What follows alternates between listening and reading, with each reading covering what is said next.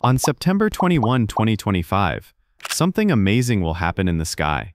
The moon will take a dramatic bite out of the sun, creating a stunning partial solar eclipse.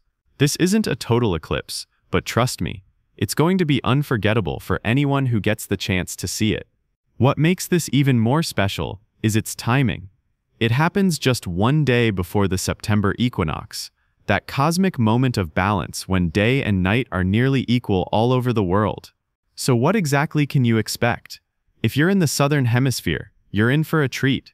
Viewers across New Zealand, parts of Eastern Australia, several South Pacific islands, and even Antarctica will witness the moon slowly sliding across the face of the sun.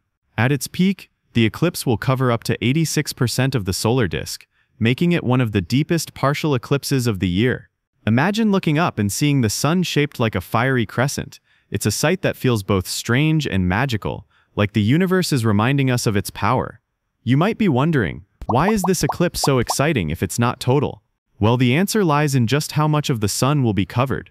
This is the second and final solar eclipse of 2025, and the fact that it's happening right before the equinox gives it a symbolic weight, almost like a cosmic exclamation point. From the South Pacific, the sun will appear to rise or set as a glowing crescent, which is one of the most breathtaking sights you can witness in the sky.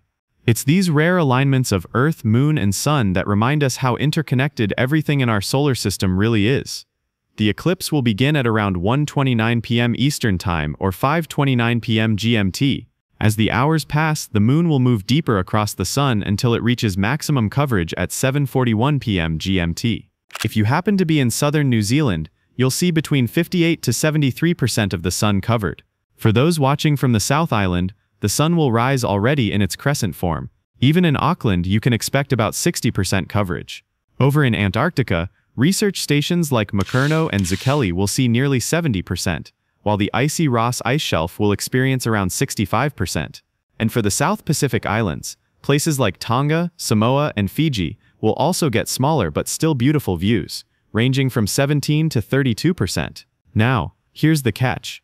The vast majority of people on Earth won't be able to see this eclipse in person. If you're in the Americas, Europe, Africa, or most of Asia, the skies won't show you this celestial event. Before you make plans to see it though, let's talk about safety. Never look directly at the sun with your naked eyes. Even during a partial eclipse, it may feel tempting, but it can cause permanent damage to your vision in an instant. The safest way to watch is with certified solar eclipse glasses, or by using proper viewing methods like a solar filter or projection. So mark your calendars, September 25.